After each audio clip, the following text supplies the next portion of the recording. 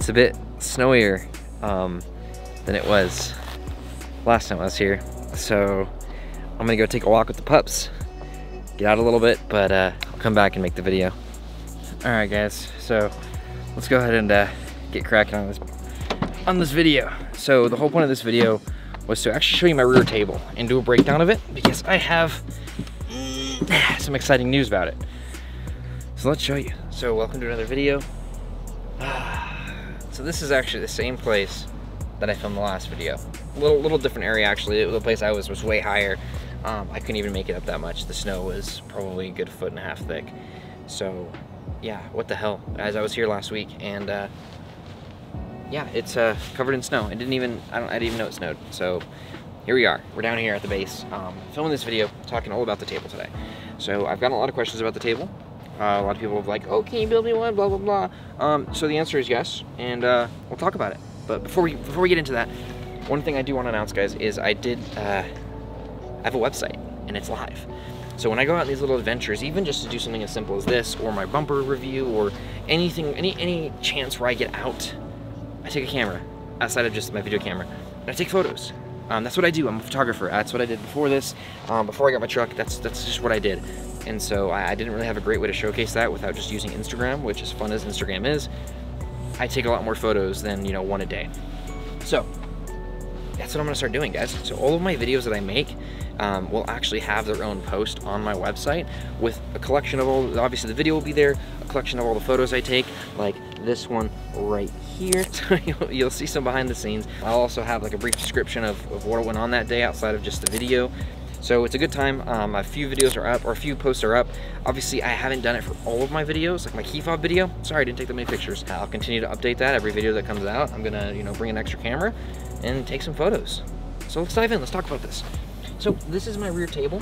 And also, if you have stickers that you wanna add to this, let me know. Give me my address and you can send me some stickers, because I need some more stickers. Here it is. It's a solid piece of wood that my pops, you know, he made it pretty. He added this handle in here. He, you know, did an amazing job. I don't know what kind of wood it is. I'll make sure to put it in the you know, bio below. So how I did it, guys, is I just used a piano hinge down here, just kind of going along this back end. I wish I would have used a different color, or maybe even recessed it a little bit, because it is quite ugly with the silver, but it's fine. You don't see that part when it's closed anyways. And then I have 2 magnets recessed right here, and then 2 magnets right here. Obviously this is very self-explanatory, but this is for this. I've seen people use like a plunger type method or a latch. Those all work great. It's really just personal preference. I like the idea of the magnet because it gives a really sleek look when it's closed, and all it takes is a little bit of force. Before, I did have a piece of rubber right here. I don't know if it was in my rig overview. It might have been, but yeah, there was a piece of rubber right here. I removed that just because I noticed that sometimes it opened the door, it would fall over. So it was really nice. It didn't close as hard, but it would fall off, you know, all the time. So it would always fall down, and I hear it in the back fall down. It is a little harder to get down now. You do have to give it a little bit more force, but it's not too bad. I mean, you can still do it one-handed, and my wife can still do it. So I actually used paracord to stop the droop. When I originally did this, I actually just had it running right along the back here, supported on this piece of plastic. And I liked the idea, but I found it was just not strong, because this door, if anyone has a GX, you know this door, if it comes loose or you lose the handle, it's not very sturdy. So I had to decide to do something else, or I decided to do something else.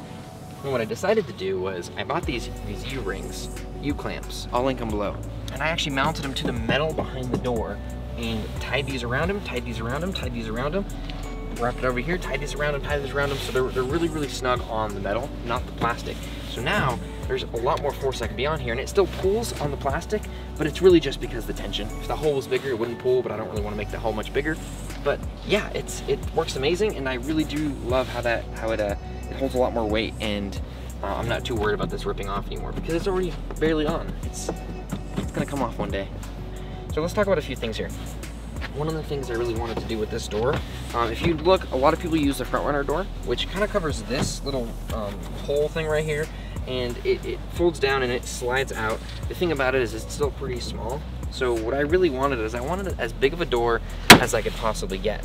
So I went full width, as big as I could, and that's why the door is this size. It works great. I have enough room here to put my camper stove, and I can prep right here. I can also pull my drawers out. right here and use this as a prep area if I want, or I can just get my tools and stuff out, whatever I need to get out of it. But that's really it, guys. Nothing too crazy. I thought about putting a handle on it, but my dad made this nice, you know, recess right here, and I lost my door handle, so it actually fit really perfect. That's all it is. It's really easy, actually. So the next question is, what if you're not a woodworker? What if you can't get a beautiful piece of wood like this? Well, you guys are in luck, because Pops decided that he's gonna start selling these. So I'm going to start taking orders from him. Yeah, he's gonna start doing these. So I'll have an email below where you can shoot me an email and we can get one of these ordered for you. I've had a lot of people ask if I can make them this, and we decided, yeah, let's do it. So that's kind of the big news, guys, is you can buy this now. Not this door. This is my door. You can buy this. I'm sliding all over the place. I'm standing on a patch of ice. It's very icy out here right now, and I'm all over the place. Sorry if this video was everywhere. I filmed it like 3 times because I kept forgetting to say things. I should probably start writing this stuff down. Alright guys, so I'm gonna try to get out of here. Thanks so much for watching. If you made it this far, I appreciate it. And make sure to go check out the website, because I'll post some pictures of this little trip. It was a lot snowier,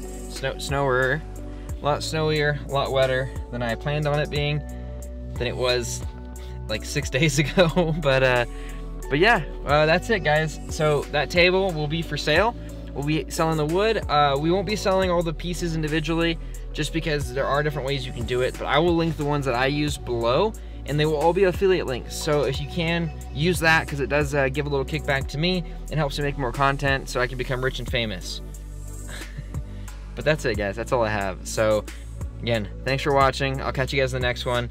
Make sure to like and subscribe for some more content. Go check out my Instagram. Be a good person, stay safe, all that. I'll see you later.